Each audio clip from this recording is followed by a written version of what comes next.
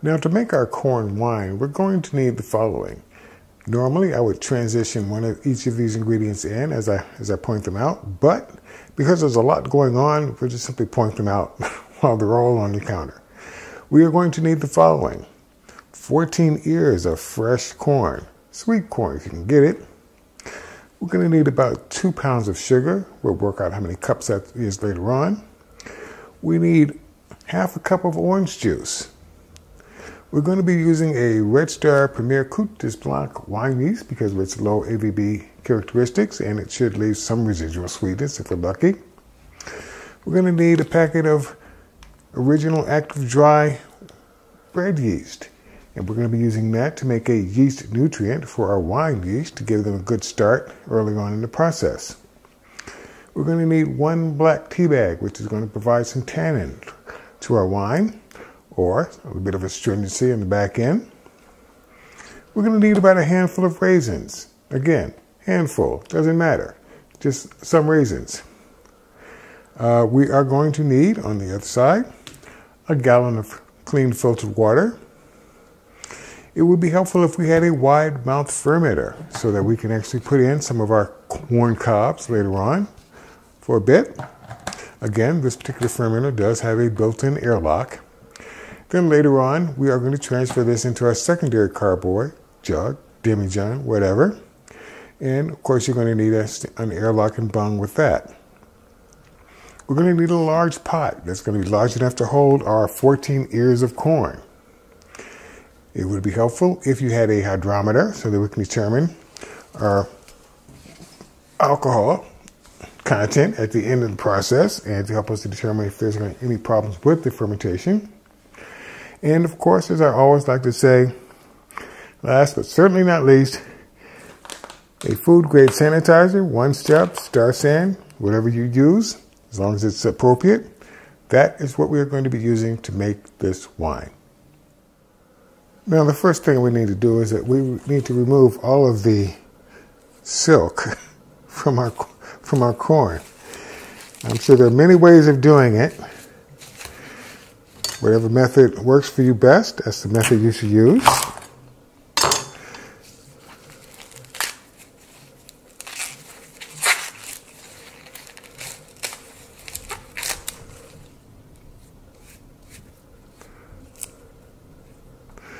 But the trick is to try and remove just as many of these fine hairs of silk as possible.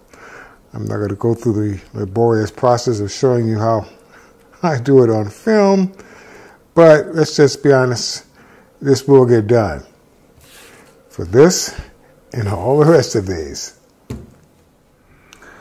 All right, and so far as I'm concerned, good enough.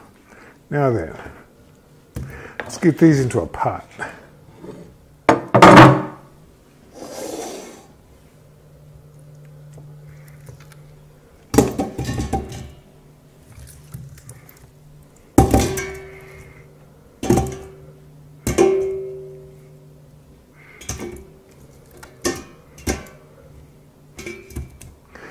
And onto the stove.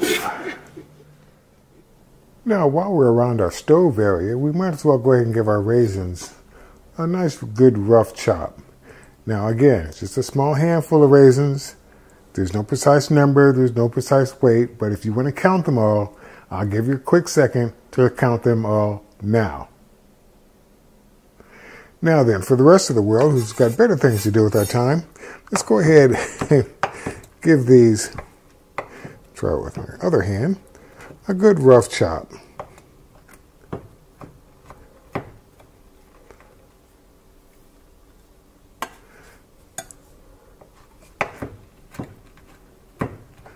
Raisins are to give a little bit of added flavor and a little bit of extra body to our wine. And we'll just get those ready because we're going to add those to our pot shortly. Now in a small pot, we're going to have a couple of things going on at the same time. We're going to pour in a little bit of our water. well, I don't know, half a cup-ish ought to do it. Doesn't really matter because most of the water is already going to go into the pot. We want to drop in our tannin substitute. And we want to go ahead and, while we're at it, add in 1/4 teaspoon of yeast. And this is our bread yeast. And that's going to act as our yeast nutrient for our wine yeast to chow down on. But you can't do that while the yeast is still alive, so when we bring this up to a simmer, that's going to kill off the bread yeast, and that will act as food for the wine yeast.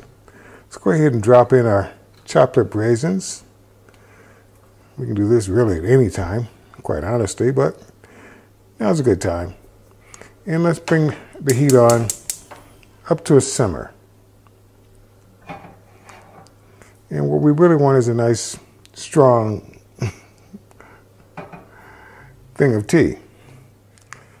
Now in our big pot, we want to go ahead and add in the rest of our water.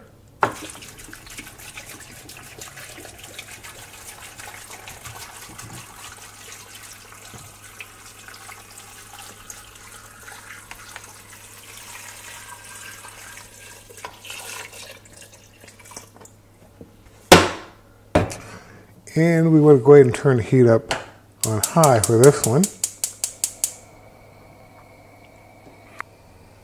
Now, since I no longer have the lid for this pot, that will work just as well.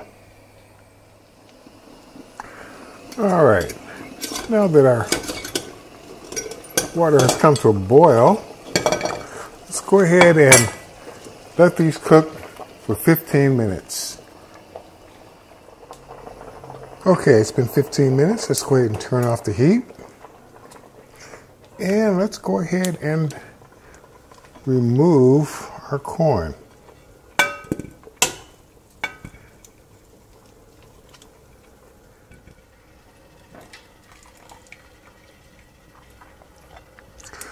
All right, with our corn removed, we are going to do a couple of things. One, we are going to add in our 3½ cups of sugar. If you're wondering where 2 pounds of sugar comes close to, 3½ cups. And we want to go ahead and give that a good stir. Let's go ahead and incorporate that.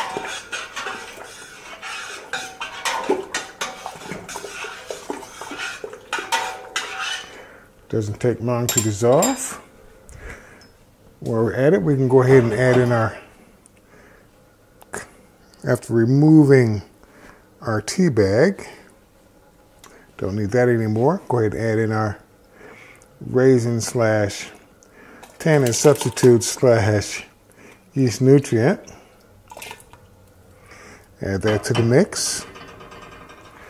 We then want to go ahead and return to the pot 4 of our corn cobs.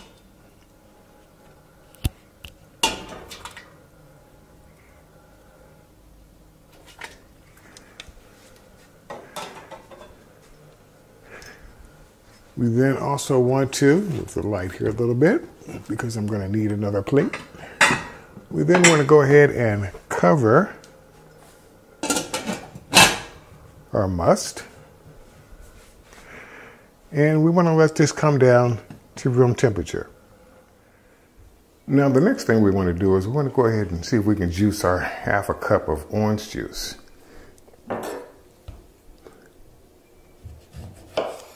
Ooh, this looks like some pretty juicy oranges. Let's see how lucky I get with just one.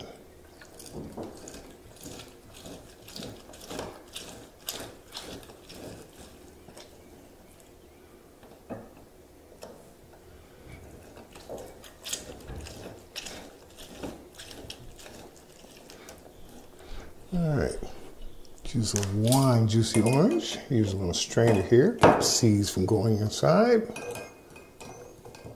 Get out of there.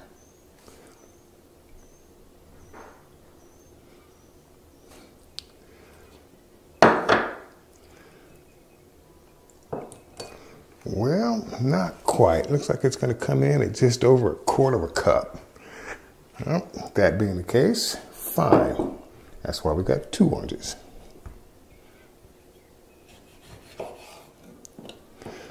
All right, let's go ahead and add that to the mix, which already is half a cup. A little extra won't hurt. Now, if anyone is thinking about, well, can I just use already squeezed orange juice from a container? Well, yeah, make sure your wine, you make it your way. Now then, let's take our lid off our corn.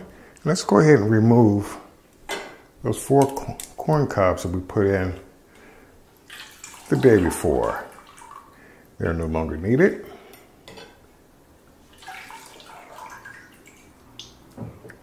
Using my freshly sanitized pair of tongs here.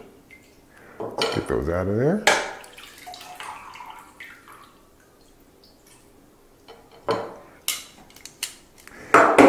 And let's go ahead and incorporate our orange juice. Again, giving it a nice little stir with our freshly sanitized utensil here.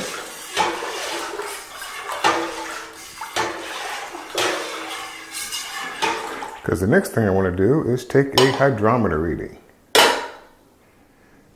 And it looks like our hydrometer reading is coming in at 1.082.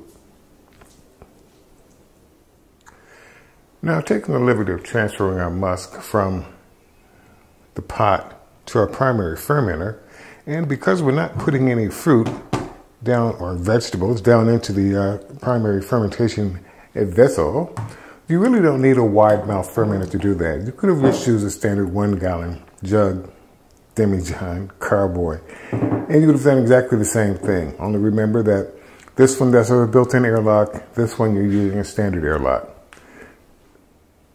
Now, to begin the process of turning our juice into wine, we need, of course, to add our yeast. Again, if you don't have wine yeast, use what you got. Now, in this case, we are only going to be using 1/4 teaspoon of wine yeast, which is all I generally use in all my batches because 1/4 teaspoon is enough. You just want to kind of like sprinkle it around more or less evenly across the top. If you want to bloom your yeast, feel free. You want to stir it up, feel free.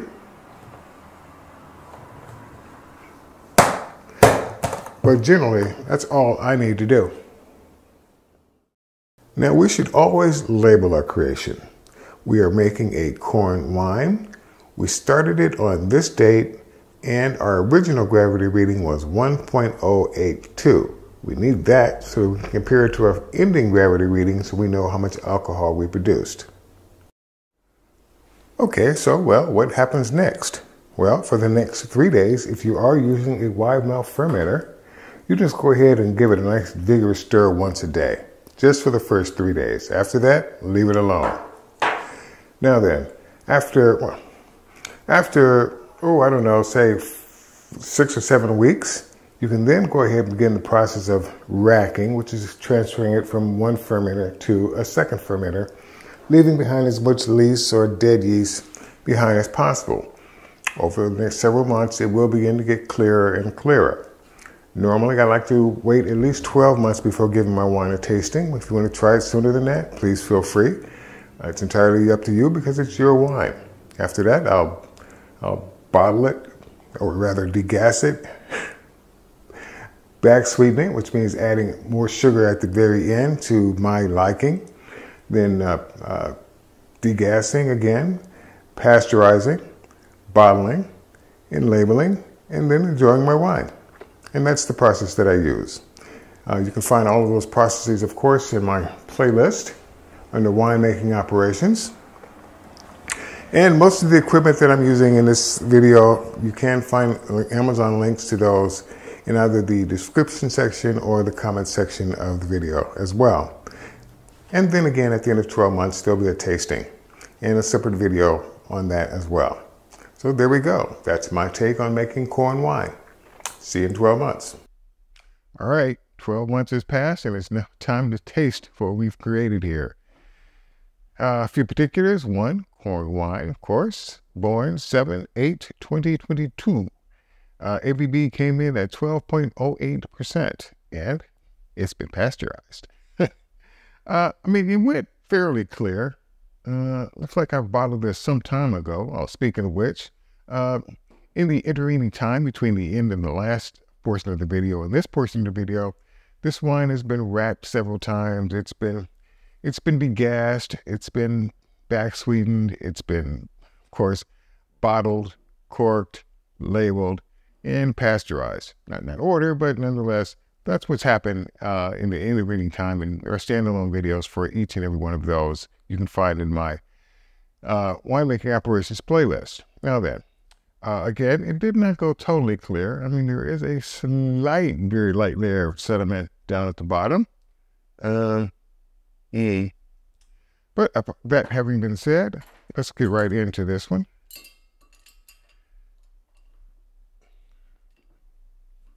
It's been so long since I back sweetened this one, I have no idea what it tastes like.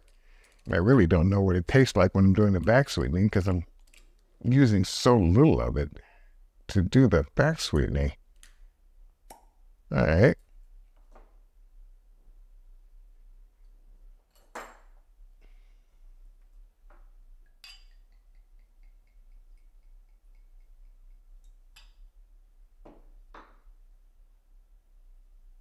Hey.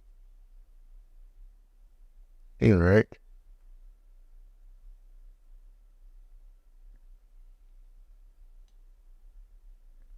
You really can't smell corn, that's for sure.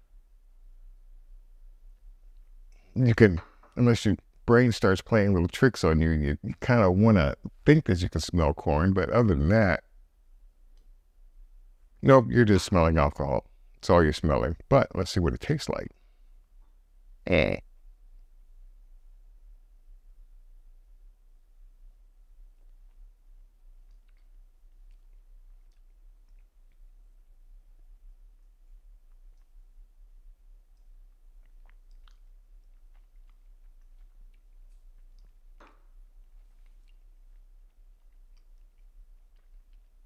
You got to try real hard to try and imagine that you're tasting corn, because you're really not. It's kind of on the sweet side, which is how I like my wines to be back sweetened. How you prefer your wines to be back sweetened, if at all. It's entirely up to you, because during fermentation, the wine will go dry completely. So if that's how you like your wine, then you're okay, but I don't.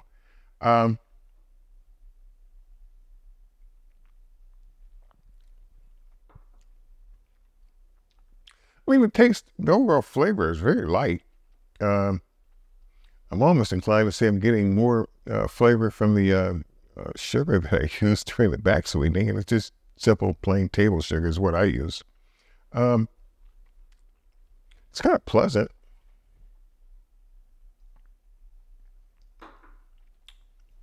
Definitely chilled. It should be chilled. I don't really know these things until you do the actual tasting before you try to decide what can make it better. I don't know, chilled, but apart from that, it's got a very light flavor.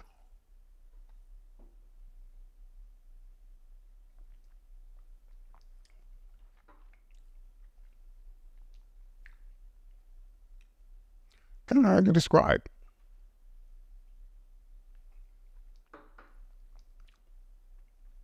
I mean, it's definitely drinkable. Well, at least it goes to say that you can make wine from corn, amongst other things, which unfortunately in this country is illegal to distill it. But apart from that, no, it's not bad.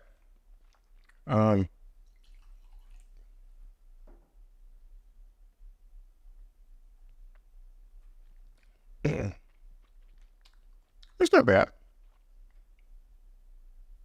Before I take this next sip, I keep saying it's not bad, but apparently it's good enough to where you want to take another sip of it.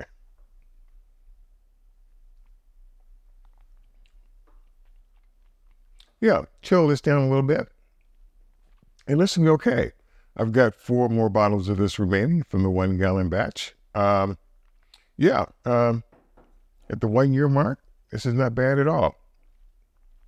I mean, it's not outstanding, it's not phenomenal or anything like that, but definitely it is drinkable.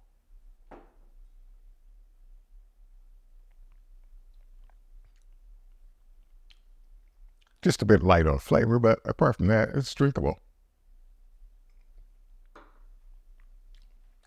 But again, at 12.08%, you might want to be careful because you might find yourself consuming quite a bit of this, not realizing that you're also consuming a fair amount of alcohol. So drink in moderation. So before my my wall grandfather clock goes off, I just want to say, if you like what you see here, please click on that subscribe and notify button. Become a member from Patreon, help support the channel out.